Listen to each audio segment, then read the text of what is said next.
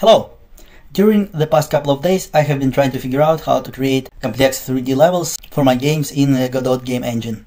I have found that it's quite difficult to put together levels that contain a lot of objects inside the Godot 3D editor itself, because of the various difficulties with selecting objects and navigating large scenes. Godot is really great, but I thought that it would be more convenient to design levels in more specialized software and then import them into Godot. Most people seem to be using Unity very successfully for this purpose, and my favorite tool is Gltf Houdini, which is incredibly powerful and has amazing tools for generating levels procedurally, as well as convenient interface for just manually putting together assets. It took a little bit of figuring things out, but now I think I have found a workflow that works very well, and in this video I will share it with you. I will tell you how to export Unity assets and full levels into Godot. I will tell you how to export Unity assets you have bought in a Unity store into Houdini, where you can assemble them into levels and then export levels from Houdini into Godot. And as a bonus, I will show you how I have exported my procedurally generated terrain project into Godot, and it also worked quite well. So let's get started. First of all, I have managed to find two convenient ways of exporting assets from Unity. First way is Gltf Exporter from Plattar, and second one is Obj Exporter from Unity Asset Store. Gltf is a new fancy format for sharing 3D objects. It's new and it's preferred by Godot as an exporting format.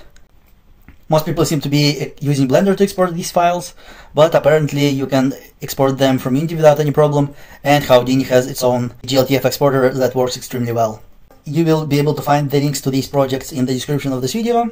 Gltf exporter is very easy to install. You go to Releases, download Unity package, and inside the Unity just go to Assets, Import Package, and import this file.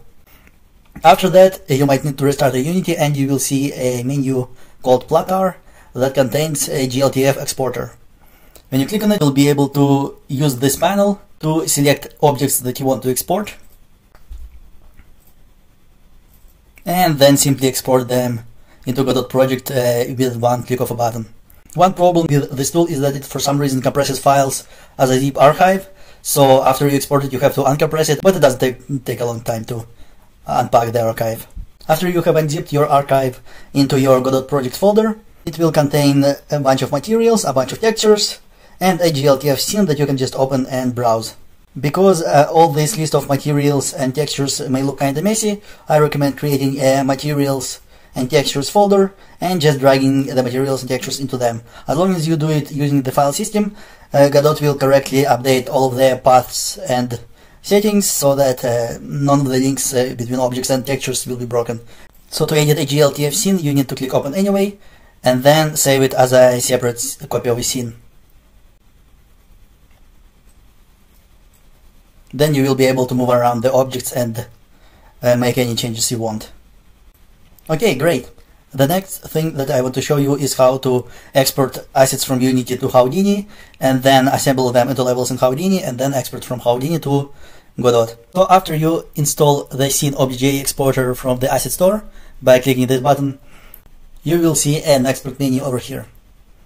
It will allow you to export any selected assets as an OBJ format.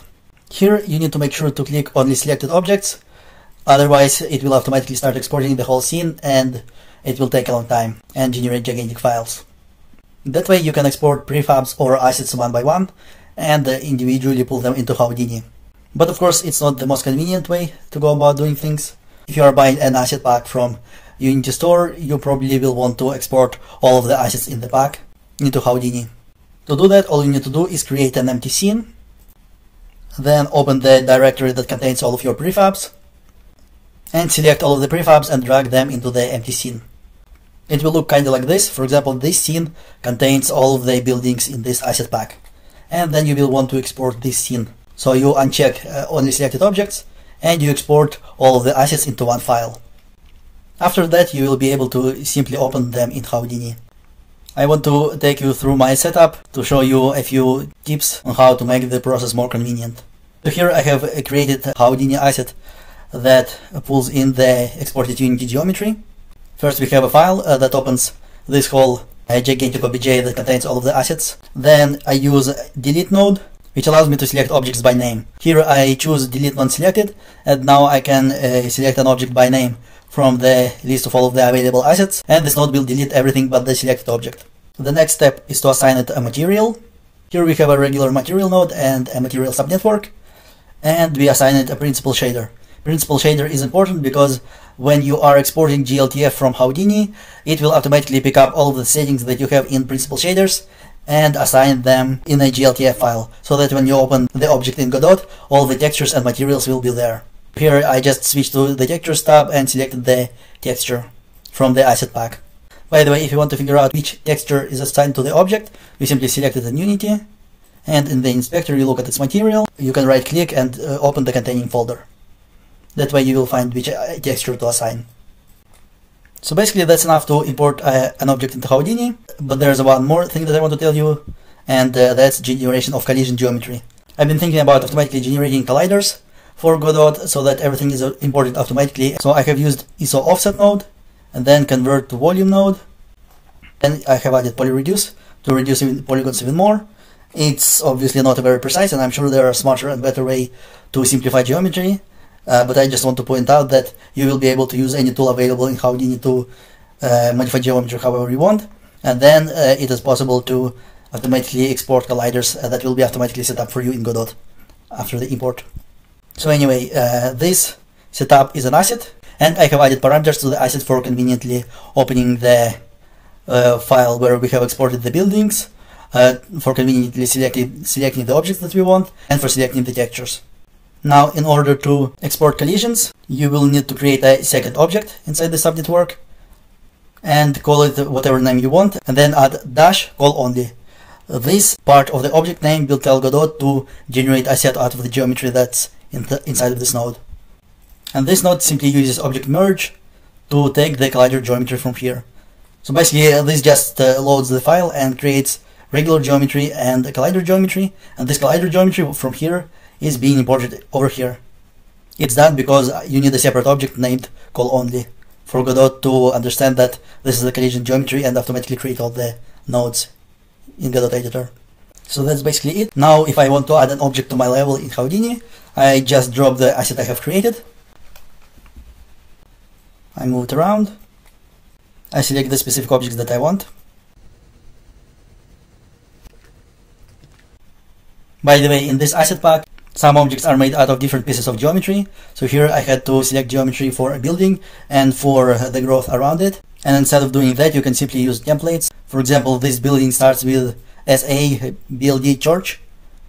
And then there's a part of the objects that is a damaged building, and there's a part of this object that is grass and bushes around it. Instead of selecting two objects, I can simply use a template by typing a star over here. And it will import everything that begins with this file name. Now on to exporting objects from Houdini. You can create a render output network and simply create a node, a Gltf. It allows you to pick the place where you want to export your files. That would be inside of your Godot project so that everything gets imported automatically. And you select the root node, which will be the parent of all of the objects inside the Godot scene. Because you will probably want to import multiple objects, it's best to create a null node and parent the objects that you want to this root node. And then in Gltf Exporter you select this null.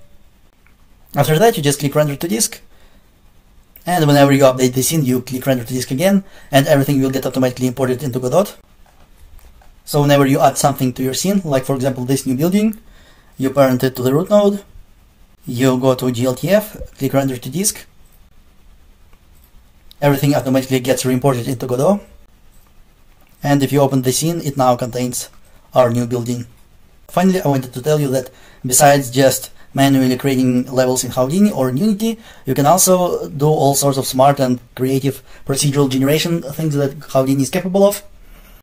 For example, recently I have created a tutorial about generating infinite procedural terrain. If you want to see how it's done, you will find the link to this tutorial in the description of this video. And now that you have a complete scene generated entirely in Houdini, you can very easily export it with Gltf node to Godot. So basically everything is pretty much the same. One thing I needed to do for this particular project is to bake point colors into a texture.